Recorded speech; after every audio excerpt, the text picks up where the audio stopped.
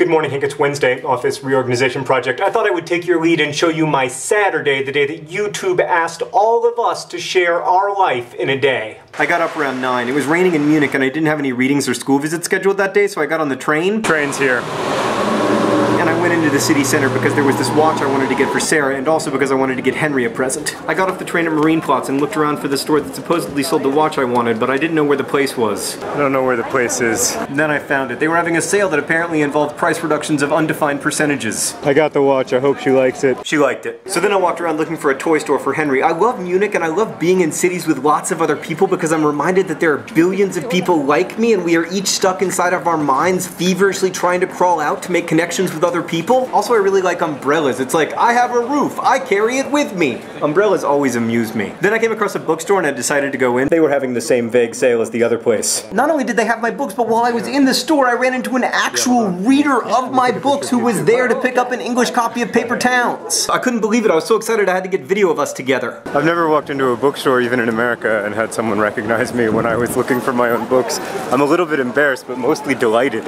Right now, I am looking at a taxi cab that almost hit and killed me, but swerved at the last second, thereby saving my life, none of which I caught on video. So I kept looking for a toy store, which I didn't find, but I did run into this women's soccer game in downtown Munich. This guy was watching them play. I still can't tell if his facial expression is heroic or pervy. This sign reminds us that people with legs of different lengths should stick together. Then I started to vlog about something, but these church bells started up. I kept waiting for them to go away, but they wouldn't. They were so loud that I couldn't even tell where they were coming from. The bells just seemed to be omnipresent, which in retrospect I guess is probably the point. Anyway, eventually I figured out that the bells were coming from this church. I went inside and lit a candle for a friend of mine who's sick, but I didn't film that because it felt private. And then finally I found a toy store and I bought Henry a little wooden train. Then I got back on the real train and went to my hotel and changed shirts because I had to do this TV interview, and then I walked over to White Raven's book festival, which is why I was in Munich in the first place. So this whole children's literature festival is at this outrageously nice castle first built in the 15th century, which is now the largest international children's literature library in the world. That night there was a hilarious reading from this book by a guy named Michael Gerard Bauer about a kid called Ishmael. First, Michael read scenes from the book in English. Hold on a minute, I'll check. I think she's in the shower. In the shower? And then a German actor read in German.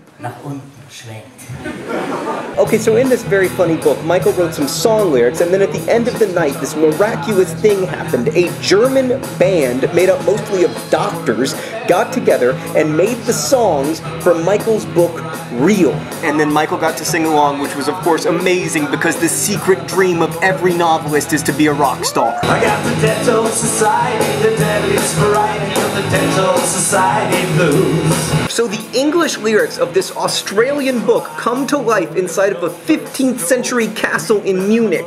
And on this day, Hank, that's what I loved. I loved our hyper-connectedness and our ease of movement, that words written in Australia can become songs in Germany, that the little stories I write in my basement can bring me to a place like Munich, that trains and planes and Skype make us all so close to each other. And my fear?